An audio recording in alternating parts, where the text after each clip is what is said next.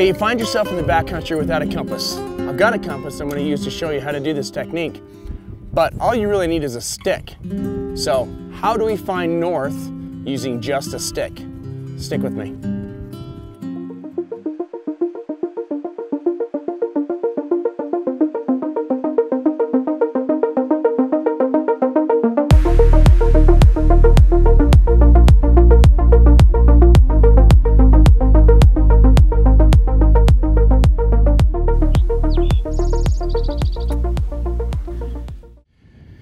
If you're in the backcountry, you don't have a compass, and you want to know where north is, all that you need is a sunny day like we have right now and a stick. So what I'm going to do with this stick right here, push it nice deep in the dirt and make sure that it's solid. If the wind is moving it around, it's going to be a hard measuring instrument.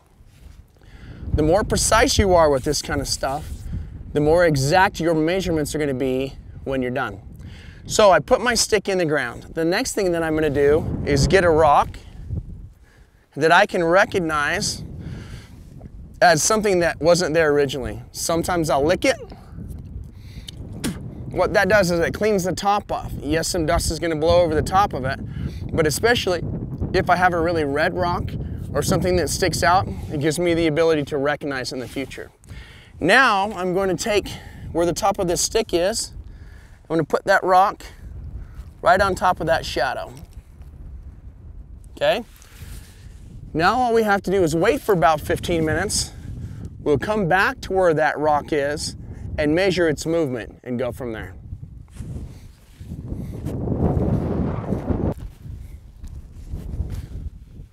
Okay, it's been about 15 minutes. Right now we've got the rock right here and the tip of the shadow right here. I'm going to put another little rock right at the tip of that shadow. And what that does is it gives us a line. Okay? Now I'll take a little stick here, put it between those two, and that is going to give us an east-west line. So let's think about this for just a second, because you can either memorize that that's east and west, or you can use logic to determine that. I like to use logic because logic doesn't require memory or memorizing things.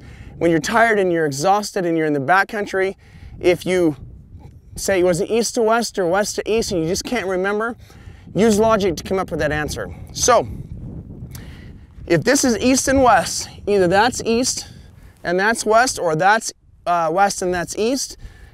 The next question is, where does the sun rise? Well, the sun rises in the east. I know it rose over there. It sets in the west. It's heading over there. And I know this because the sun hit the stick from this direction to create the first point.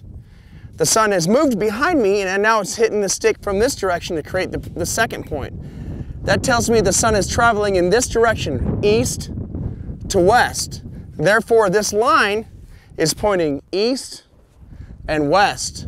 Now all I have to do is add my stick to this at a 90-degree angle, and I have true north, true south, east, and west.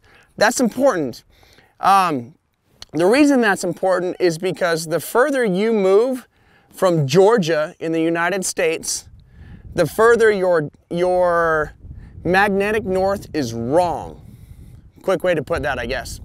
So if you're in Georgia, it's at about 0 degrees between magnetic north and true north.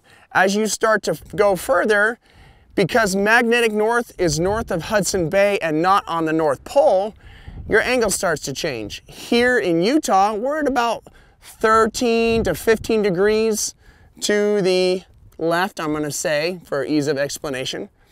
So my true north is, or my magnetic north is here, my true north is here. So if I lay my compass down on top of our little cross that we've made,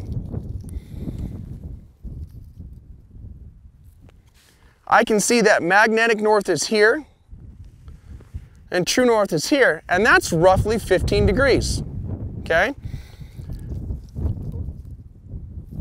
So to be blunt about it, our stick method is more accurate at north than my compass in this part of the world because the magnetic North Pole is north of Hudson Bay and not actually on the North Pole. If you were in Hudson Bay or north of where the magnetic pole was, you really have to understand how to transfer from a magnetic to a north or use this stick method. Hopefully this is valuable to you. This is Tyler White, teaching you how to find true north using a stick and a shadow. Thank you for watching.